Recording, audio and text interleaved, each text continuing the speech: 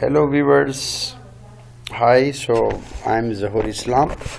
Once again, welcome to my new lecture. Today I will teach you about the safe and unsafe drugs during pregnancies. All of you know better that drugs are teratogenic only at specific times during embryogenesis. Teratogenicity is a condition when any drug or a chemical substance which produce deviation or abnormalities in the development of embryo. Therefore, to avoid such a problem, it is very important to know which drugs should be prescribed during pregnancy. Food and Drug Administration of America enforce the rule for the categorization of the drug that is contraindicated during pregnancy. A classification has been carried out is the following. Now look at here, you can see here it is being categorized into different classes. The first one is category S. Category S, controlled studies show no risk or find no evidence of harms, while the category B is animal studies show no risk but there are no controlled studies on the pregnant women. Category C, animal studies have shown risk to the fetus. There are no controlled studies in women or studies in the women and animals, they are not available. While category X, studies in animals or human beings have demonstrated fatal abnormality or there is evidence of fatal risk. The drug is contraindicated in women who are maybe pregnant. Category N is another one, that is FDA has not yet specified the drug in this category. Most important thing is that as we know that the drugs used during pregnancy. The drug used during pregnancy can affect the effectiveness of medication. During pregnancy, the blood volume increase and also the kidney and heart workload increase. Medication during pregnancy is important for the needs like diabetes, seizure, depression, anxiety, and other medication conditions. Also, some common discomfort such as heartburns, morning sickness or headache.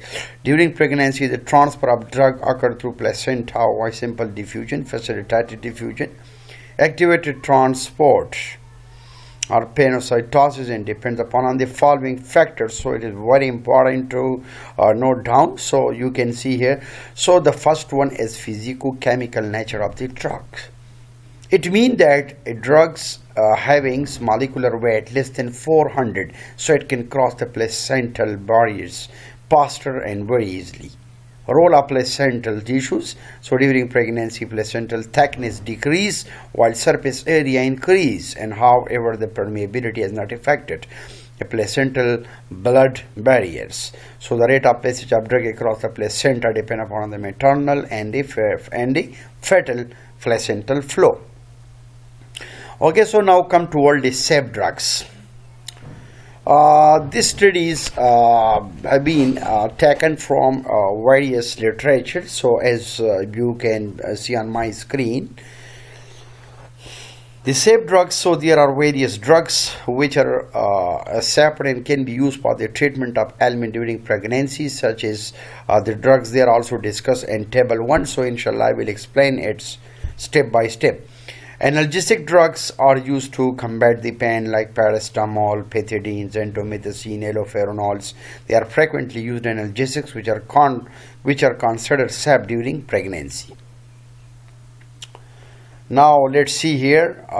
This is okay. Now paracetamol. Paracetamol. The chemical name of paracetamol, that is acetaminophen. Acetaminophen has been considered as a separate drug for pregnant women to reduce fever and alleviate the pain than an NSAID drug such as aspirin, ibuprofen. It was found that there is no fatal abnormality which was observed in the study performed in rats, rabbits, and dogs up to 10 times the human dose. But pregnant women who use pain reliever may be at a higher risk for asthma and behavioral problems and attention deficit disorder according to the preliminary research.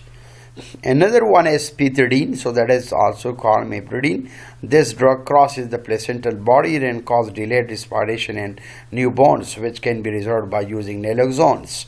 So it is a safe narcotic analgesic which can be given at the first stage of labor, 6 to 8 hours before delivery. Another agent that is called endomethacin. So endomethacin is another drug, so it is the best agent during pregnancy, so it doesn't have any fertile and maternal effect. So it is used to treat chronic arthritis and connective tissue disorder. Another drug is allopurinol. So allopurinol, it also you may say, so it also belong to, you can say, different drugs like, so it doesn't have any effect on the fetus.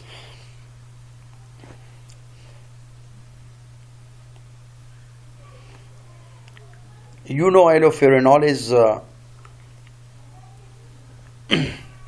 used in the treatment of gouts.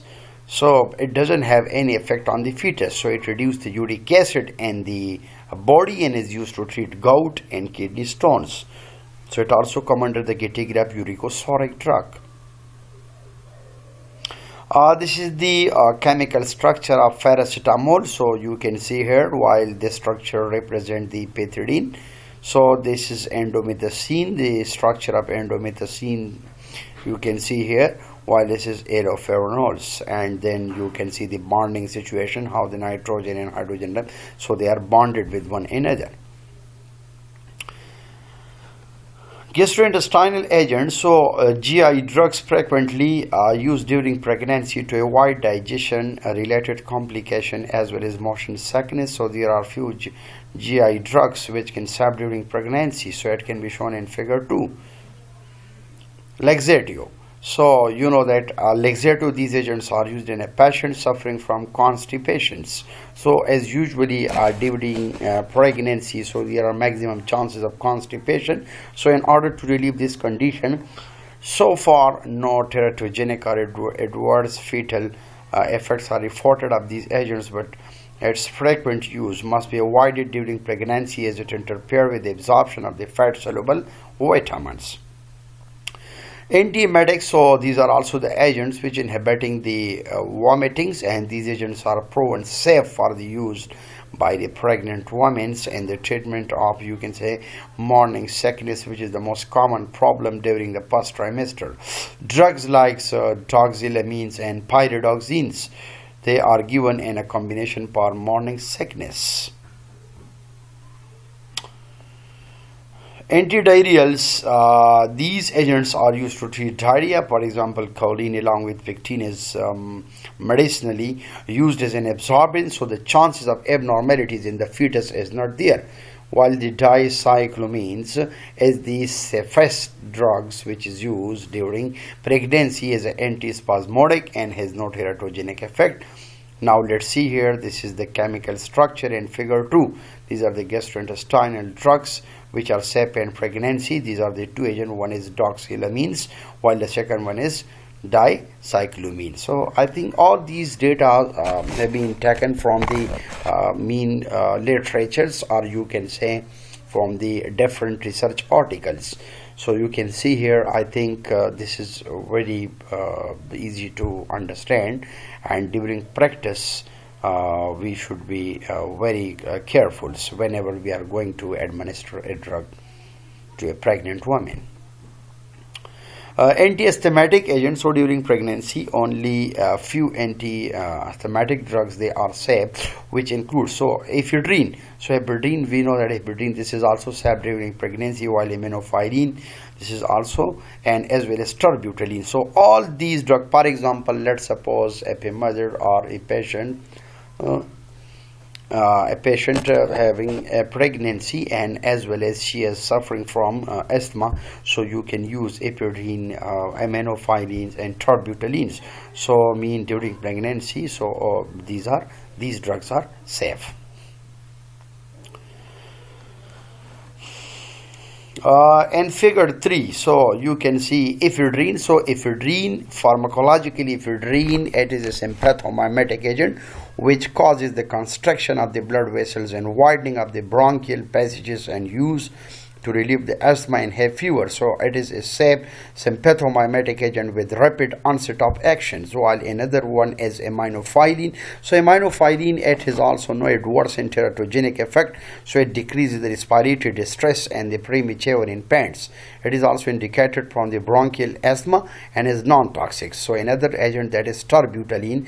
Terbutaline is also used to treat the chronic bronchial asthma, so it is also used to inhibit the uterine activity in the second and third trimester, used to manage the premature level and doesn't show any adverse effects.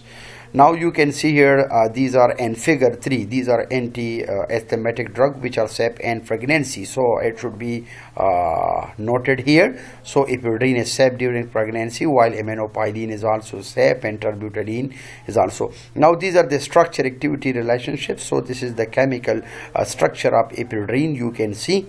So now come to our antihypertensive agents. So the antihypertensive agent, the safer antihypertensive drugs such as methyl dopahydrolazines and lidocaine is discussed in figure 4. So methyl dopa, so it is an antihypertensive drugs. So methyl dopa, it is also available in a market by trade name Aldomate. It is an antihypertensive drug. It is the first choice in hypertension during pregnancy. For example, a patient having pregnancy as well as hypertension, so I think this is the first choice, you can use it. So this is safe in pregnancy, and it can crosses the placenta but doesn't affect the uterine blood flow in fetus. So it decreases the fetal wastage, increase the birth weight and length of gestation. Another drug is hydralazine. So hydralazine, it is also present in Foxgloflaunt, Digitalis lanata and furfura. So like digoxins and many more drugs, they are extracted. So it is used as a cardiac stimulant used to treat congestive heart failures. So it is been found no adverse effect on the fetus. So consider it is safe during pregnancy. Hydralazine can be also used during pregnancy. Lidocaine, so it is another agent which is used in cardiac arrhythmia, and it doesn't have any adverse effect on the fetus. Now let's see here in figure number 4, antihypertensive drugs safe in pregnancy, methyl dopahydrolazines and lidocaine. So this is actually the chemical structure. So you can see here that how this is you can say hydroxyl group. These are the different position, ortho, meta and para positions, and with the how the number of atoms or the number of elements, so they are bind with it.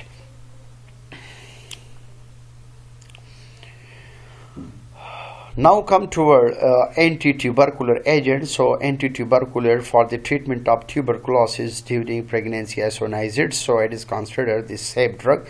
Isoniazid, so this drug is used to treat the tuberculosis infection. So it doesn't have any adverse effect on the fetus, and with the combination of vitamin B6 avoid the fetal neural damage, and other drugs like ethambutol, rifampicin is also safe to use. So I think this is clear concept. You can use all these drugs during pregnancy which are safe. Anticoagulant drugs, so heparin is also known as anticoagulants and is used as safe drug during pregnancy to treat thrombolytic disorders or thrombotic disorders. Heparin, it is an anticoagulant which prevents the formation of blood clots. So it is used to treat the blood clot in arteries and veins. So it is a drug of choice. So during pregnancy, so it doesn't show any adverse effect on the fetus. Now in figure number 5, you can see antitubercular anticoagulant drug which are safe during pregnancy. So this is isoniazids, 14 antitubercular agents, while heparin anticoagulant, while the furosemide, this it belong to diuretics. So this is antihypertensive agents, while the heparin is anticoagulant and isoniazid is antitubercular. So all these drugs are safe during pregnancy. Then come toward the diuretics. So diuretics are intended to use for increase in urine and commonly used to reduce the blood pressure and the hypertension conditions. So prosemides are furosemides. So it is a strong diuretic that is used in the treatment of edema. So it doesn't show any toxic effect, but it can cause hyponatremia and hypokalemia and neonates. So it can be also used in other serious maternal illness like refractory hypertension when other drugs become unresponsive. Inshallah, in my next lecture, so we will talk about the different type of miscellaneous agents which are safe or unsafe during pregnancy. So inshallah, it will be also discuss in detail the safe drugs in pregnancy and its side effects or complications which are reported here. So once again, thank you so much for watching my lectures. So before watching my lecture, so kindly subscribe my channels and also press the bell icon for upcoming lectures. So if you have any question regarding my lecture, so I'm always available for your services, and kindly keep me in touch through my mail. Wish you all the best.